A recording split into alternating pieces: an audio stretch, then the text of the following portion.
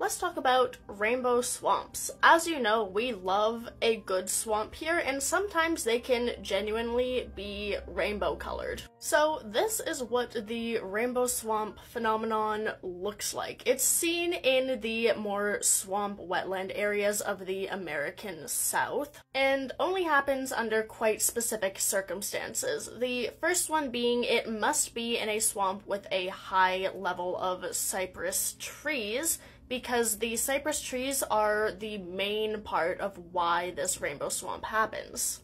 Cypress trees are evergreen growing needles that they kind of drop continuously throughout the year as the needles age, and they just fall down into the water in the swamp.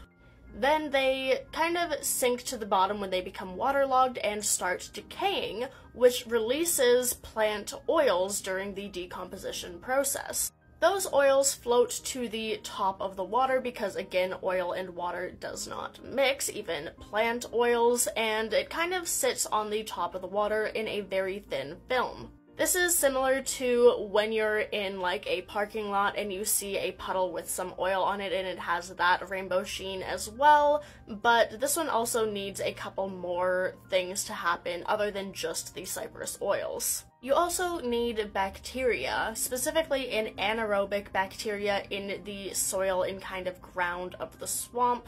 These bacteria are doing a process of reduction on iron, which is, again, a necessary thing to create this phenomenon. I'm not entirely sure why, but it does not occur in swamps without this specific iron-reducing bacteria. The last thing needed is like just very still water with very minimal disturbances on the surface. If there's too much wind or too many fish or insects on the surface of the water, the kind of rainbow illusion will get disrupted.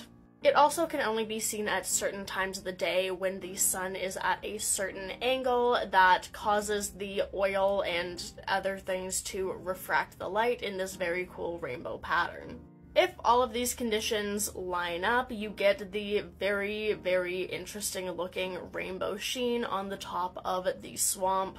But since it takes all of these exact conditions, it is a rather rare phenomenon to see, and a lot of people don't even know that it is a thing that happens in all of these swamps and wetlands.